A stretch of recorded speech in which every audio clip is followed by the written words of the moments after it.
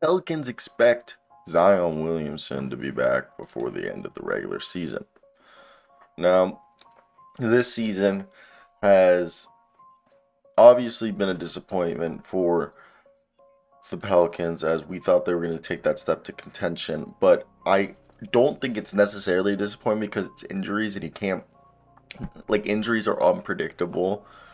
But I saw a stat the other day so far. Zion's averaged 28 and a half games since entering the NBA, but they're expecting him to return before the end of the regular season. Hit that like and subscribe button, guys. We just hit 10,100 subscribers, on the way to 20,000 now, guys.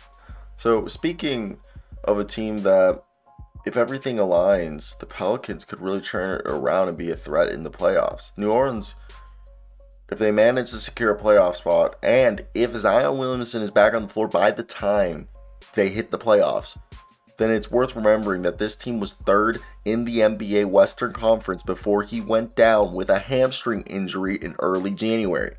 But, that's a lot of ifs. And if my aunt had balls, she'd be my uncle. While the Pelicans announced on Wednesday that Zion Williamson would be re-examined in 2 weeks, a source with knowledge of the situation said that the team is still expecting him to be ready before the end of the regular season. When it comes to injury recovery, there is perhaps no more unpredictable player in today's NBA than Zion Williamson. Nonetheless, significant hope remains that he'll be healthy in time to be a late game changer. As if that's not enough to navigate, former All-Star Brandon Ingram left Wednesday's win over Dallas in the first half with a sprained ankle. Ingram has already endured plenty of injuries this season, missing nearly 2 months with a big toe injury earlier this season, telling The Athletic's Will Guillory that he was in a dark place during that time.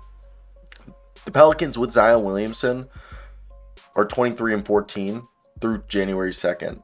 Ingram missed 22 of those games.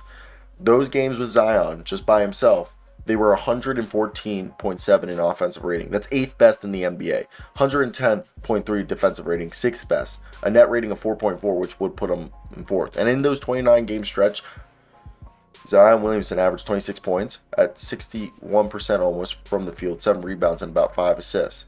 Now, in the games without Zion Williamson, they're 9 and 20, all right? And Ingram missed 13 of those games. They are 26 in offensive rating at 111.3, 115th in defensive rating at 17th, and minus 4.3 net rating at 26. Since January 25th, when Ingram returned, they are 6 and 12. Ingram played in all but 2 of those games. And I think it's interesting to see that, is this going to be a team that Zion, can he turn it around? And I think it's definitely interesting to see how this all plays out, because I definitely, in my opinion, this is a good team and they have the talent. It's all about being able to put it together. So, will Zion return in time for the postseason, and will that be enough to save this team's season? That right there is the big ol' if. And I'm just a guy who just wants to see Zion play, all right?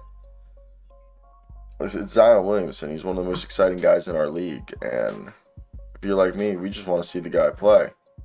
Nothing more, nothing less. So hopefully this leads to Zion returning and us being able to see the man that is Zion Williamson, who himself is such a fun to watch. Like, again, it's just,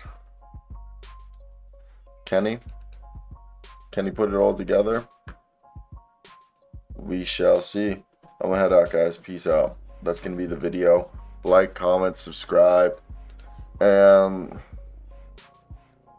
yeah, I think it's definitely an interesting situation to see.